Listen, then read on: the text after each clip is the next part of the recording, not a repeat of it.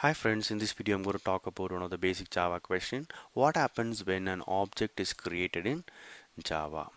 So I've written a very simple code example to explain the same.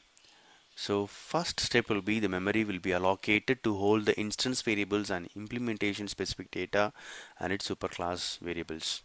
Then the second step is initialization happens. In the sense the objects are initialized to their default values. Then third step, constructor chaining.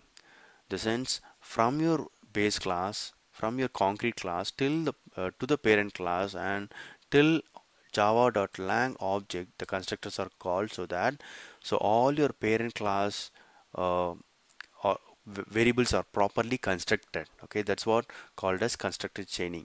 So from your concrete class till java.lang.object class, all the constructors will be called. Okay, then the first step is initial instance block will be called. Before the constructor is executed, all the instance variables are initialized and instance block will be executed. So let me debug this and show you. So I'm going to debug this. I have a class. I'm going to create an object. So here using new operator, I'm going to create the object.